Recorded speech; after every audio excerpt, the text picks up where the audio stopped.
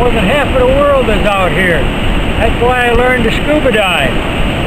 Scuba diving is the best experience you can have on this planet, to dive in the ocean.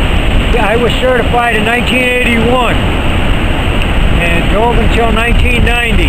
Made over 200 ocean dives.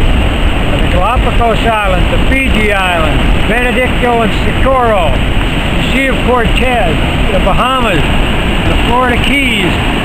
And Mother Nature's blood flows through every stream, creek, and river, and they all drain into her heart, the oceans of the world. The human race must stop polluting the air, land, and water of this planet. Even the immense oceans can be killed by human ignorance. I hate seeing litter. Litter's everywhere.